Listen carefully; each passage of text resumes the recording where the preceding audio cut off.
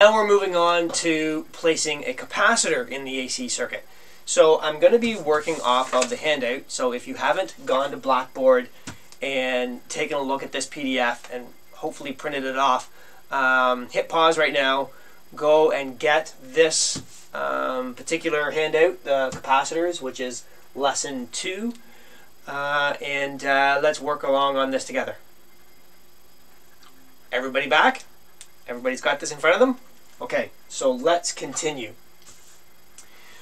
So we've spent lots and lots of time figuring out Ohm's law calculations with a resistor in a DC circuit.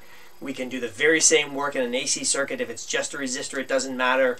Now we've drawn some triangles looking at what happens when we place an inductor in an AC circuit. Now we're going to look at what happens when we place a capacitor in an AC circuit. So for starters, it would be easy to say that a capacitor is just the exact opposite of an inductor. Okay, so if we just say that and we carry on and do the math, everything will work out nicely. But maybe we should take a minute and figure out just what that means. So let's go back and review. We've already learned about capacitors. Okay, we went through this lesson. What is it? It's got two plates separated by a dielectric. These plates have the ability to gain or release electrons, which means that they can build up a charge. So it takes time, though, for this charge to build, right? So this is the RC time constant. So there's a growth curve, right? So it takes time for this charge to build on the capacitor, okay?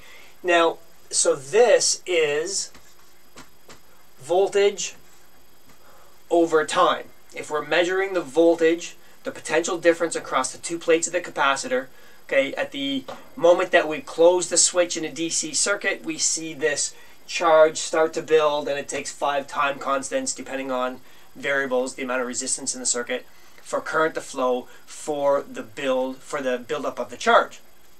So the fact of the matter is, current is doing the exact opposite. So if this is a DC circuit, this is the moment that we close the switch in the circuit, and it takes time for the voltage to build, for the potential to build on the two plates of the capacitor.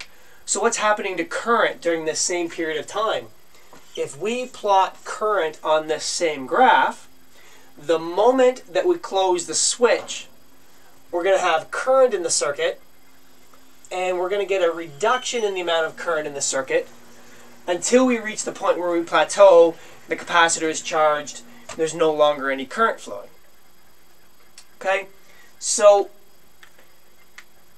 here's where this all goes, and I'm just going to throw the statement out there, and then we'll try to wrap our heads around it. Okay, so we could say that the current leads the voltage, okay? Because initially we have current flow, and then the current flow drops off as the voltage builds, okay? So remember, in the circuit with an inductor, okay, and the moment we closed the switch, we immediately had voltage. The potential was there, but it took time for the current to build because the magnetic field of the inductor opposed that growing current. And so it took time for the current to grow, even though the voltage was there immediately. So we said that the current lagged the voltage. Now the opposite is happening. Immediately we have current, okay, but it takes time after the current starts to flow before we see the result, which is the voltage, the potential built up, the charge built up on the capacitor. All right? So we have the exact opposite, okay, as a result. We say that the current leads the voltage. There's current initially, and the result following is that we see voltage in the circuit. So if we look at the handout, okay, we've kind of been going through this, right? We've got the growth charts here on page 3. Here's the AC sine wave as a result on page 4 of the handout. So that we can see we have the applied voltage. There's our typical sine wave, okay, starting at 0 degrees. But if we look at the current waveform that's plotted there as well, we can see that it starts at 90 degrees. Sorry, it starts at its positive peak at 0 degrees, falls to 0 current flowing at 90 degrees, okay? And so the current leads the voltage by 90 degrees in a capacitive circuit.